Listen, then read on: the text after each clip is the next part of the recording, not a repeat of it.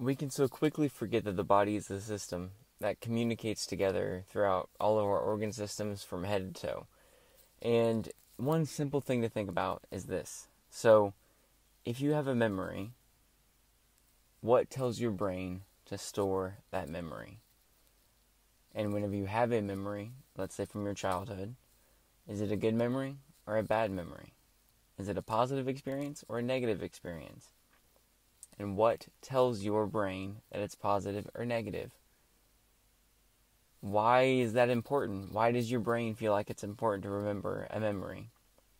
It's your heart that tells your brain about the memory and that communication back and forth about the positivity or negativity involved in that experience.